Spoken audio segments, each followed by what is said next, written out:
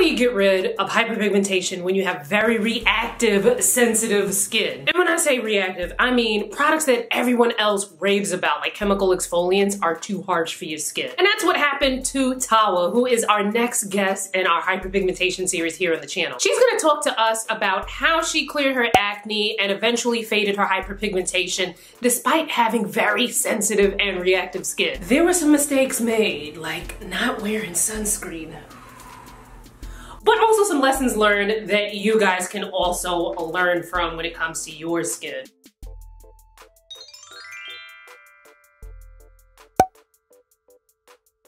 The most of my hyperpigmentation was caused by acne.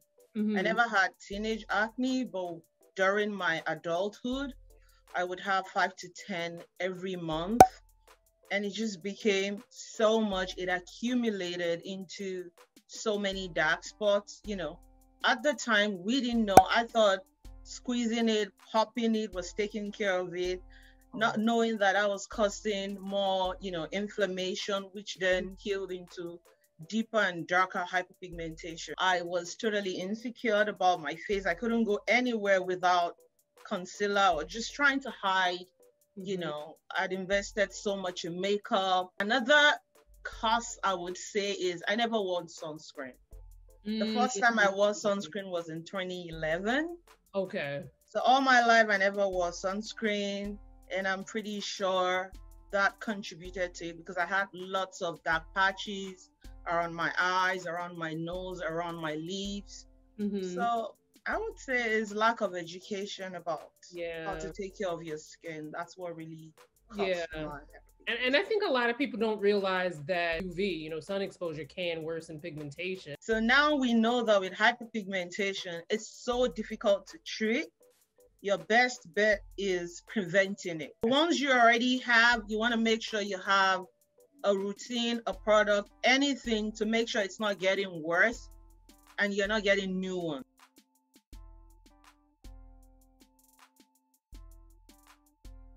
First of all, I try to, you know, speak to dermatologists. When you have a major issue, you want to speak with the professionals. So I had like 2 or 3 appointments with 2 different dermatologists. I went to 2 or 3 estheticians. So I was enlightened. Honestly, they didn't give me anything that worked for me, but speaking to them really put me in the direction to what to do. Because I know it's not one size fits all. The information, the knowledge that I gathered from them, I did my own research and I was able to create a routine for myself. And I got burned, you know, but that was the errors, the burn is a learning curve. Honestly, when I started my skincare routine, it's like my skin went 10 times worse. When I became very diligent with my skincare routine, I used a cleanser from a local brand. The esthetician that I saw, she had a cleanser called Clear and Hydrate. And I started to use that. That was more like a repairing cleanser. It was a cleanser that looked like a mask. So it didn't have any soap or anything because my skin was so inflamed. You know, I jumped onto hydroquinone, I jumped onto retinol, I jumped onto glycolic acid during my search for a solution. You know, I just used all these things. And then at that point, my skin was inflamed. So the routine had to be a very gentle one. I had a PCA Hydrating Toner, PCA Skin Hydrating Toner. I had that in my routine and it really helped. I still use it. So I use the Potency Vitamin C Serum by Peter Thomas. Just because my skin was so sensitive, I couldn't use the traditional vitamin C serums. You know, it will burn literally. I couldn't just have it on my skin. But I no longer use it now because, of course, skin is good, skin is healthy and resilient. So I can use a lot more stronger products now. But at the time, I would say the Gentle Cleanser, the PCA Skin Toner, Potency Vitamin C Serum. I use the EltaMD UV Clear. You know, I went through about 2 or 3 bottles of that. Nighttime routine will be to double cleanse. I tried the oil cleansing, it didn't work for me because I was acne prone. I'm still acne prone. If I use anything off the hook, I break out. So the oil cleansing didn't work. So I used the micellar water for my first cleanse. And then I use the same cleanser I used in the morning for my second cleanse. Then I would do the hydrating toner, which really calms my skin. I love the toner so much. And then I'll go in with Pore Therapy from EltaMD at the time, but I didn't use it for too long. That was just a routine that helped me to recover my skin before I could actually use treatment that would actually work. So if you're dealing with anything, those things will not really help you. It's such a gentle routine to just get you through that difficult phase. My skin barrier was a mess. Okay, so then how long would you say it took for you to kind of like repair your skin barrier and then move on? About 6 months. 6 months, okay. For the first 3 months, I couldn't use anything. But after about 3 months, I was able to add Obagi Vitamin C Serum. That was a much more stronger vitamin C serum. It has 15% ascorbic acid. So I started that for morning only. And then it did help my skin, you know, it gave the skin a good glow. I could see that it was working. But after using that for about 2 months, skin became dry. And then I became confused. How did I go from super oily skin to dry skin? And that's because, you know, the vitamin C was working, but it had so much alcohol in it, and it was stripping my skin. And at that point, I had to change again. So it was a journey of about 6 months before I was finally able to actually stick to a routine that was working.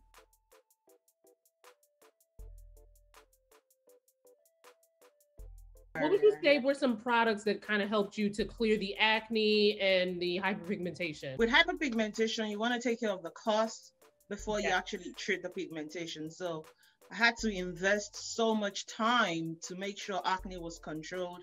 So there are 2 products that I can say really helped with my acne. A toner from Obagi. It's really good. I still use it. I would use that every morning. And at that point, I had to take out the vitamin C serum because I couldn't use it with the vitamin C serum for my AM routine. So that was another routine I had to, you know, switch between for around that time of the month, because my acne isn't all the time. It's just around that time of the month. So I would use the toner. Sometimes I would do a sulfur mask at night. Just use a sulfur ointment that's sold on Amazon for about $7 or $10. It's an acne treatment. I would use a mask. There are other brands that do sulfur treatment, but I feel I don't need to spend so much on sulfur because I know it's a cheap ingredient. So I used that at night and it worked a lot.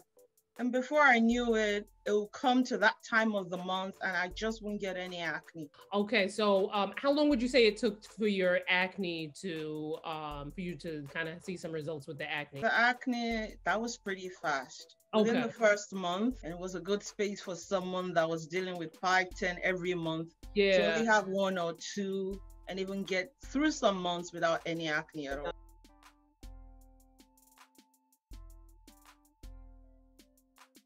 So what did you use to fade the dark spots? 4 products that I've used so far. I think they've all worked. The improvement is not obvious, but I would say I started, there's a retinol product from Skin Medica. I started with the 0.25 for a month. And then at the second month, I graduated to 0.5 retinol from Skin Medica. I used that every night. Of course, I started once a week and then twice a week and then 3 times a week up until the point where I could use it every night.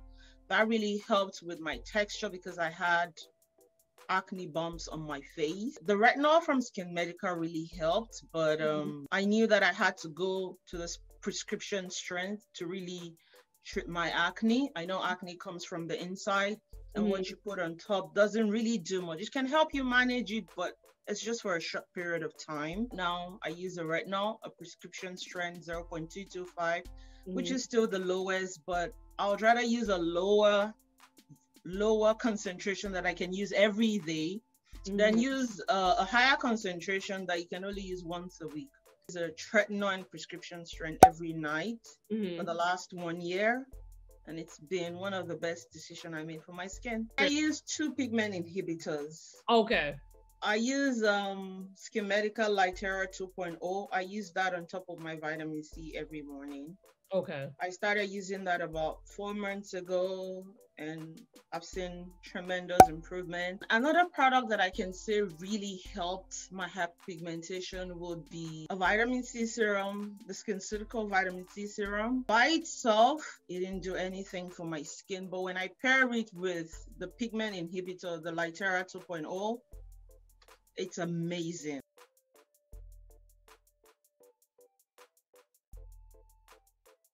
So right now, my routine is basically targeted towards preventing issues as well as clearing the existing issue. The existing issue being hyperpigmentation. It's not completely gone. I still have it. It's just not as obvious as it was, but they're still very faint on my skin. So I have the SkinMedica in my skincare routine. I use that every morning. I struggle with exfoliation. Glycolic acid, lactic acid, they burn my skin. They give me more pigmentation. So I've resorted to using physical exfoliants that are very gentle. There are a few ones out there that have very round, smooth particles, so they're less likely to cause any scratch for your skin.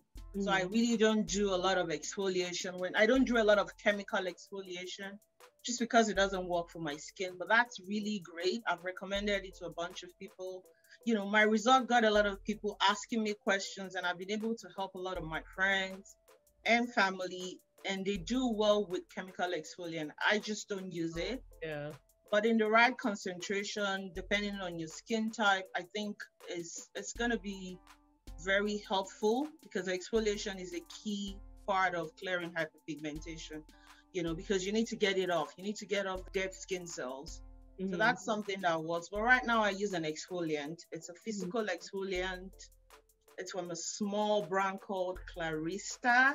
It's a gel physical exfoliant, and I really like it. That helps with the exfoliation. I have a tretinoin.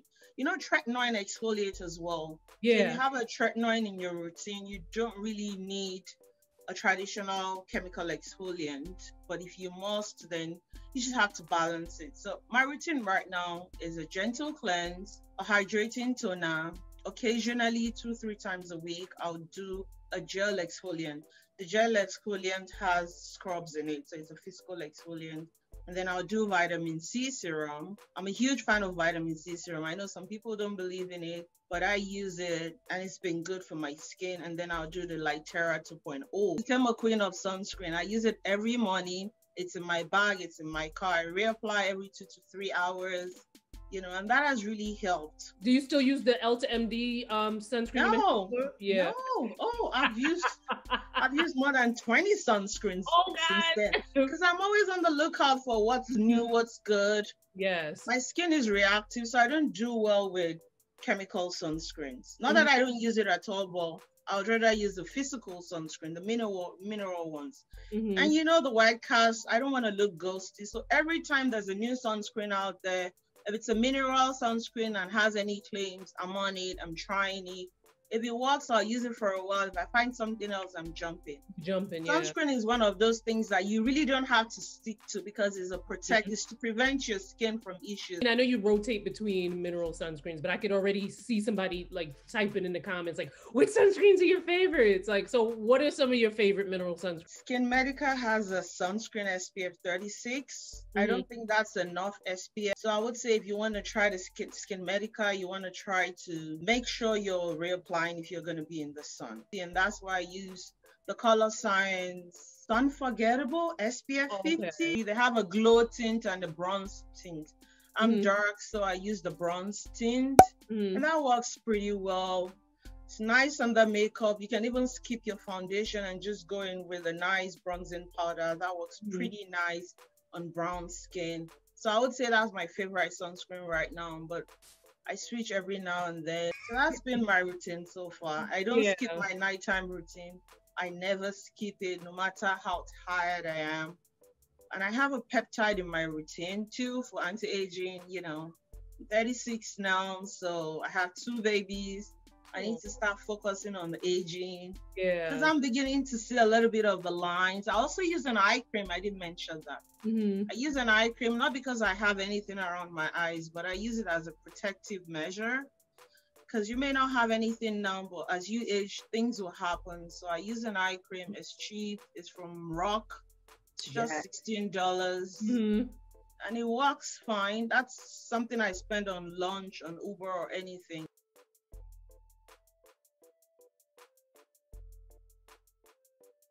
The drawbacks that I went through is one of those things that I think can be avoided if you have someone guiding you, if you have a good esthetician, or you're very diligent with looking at the INCI list.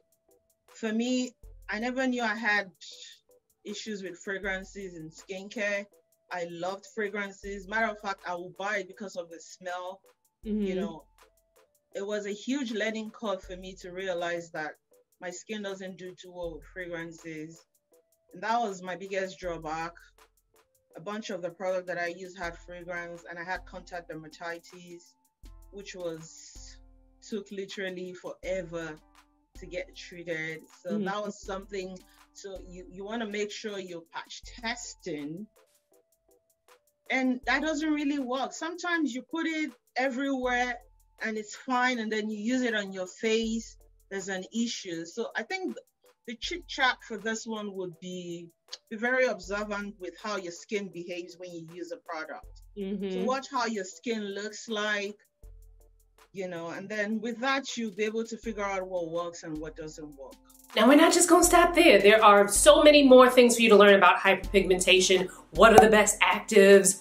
The truths about hyperpigmentation, some of the mistakes you might be making, and also how do other people deal with fading hyperpigmentation when they also have things like rosacea, facial hair, really sensitive skin. Make sure you check that out. I will link that above and below. Also, follow Tawa. She has an active Instagram at Skincare by Tawa. I will link that below. Make sure you follow her. And while you're in the description box, there are also links where you can follow me on Instagram, TikTok, you know, so on and so forth, my vlog. Make sure you check that out, and I will see you fine folks in my next video. Bye, guys.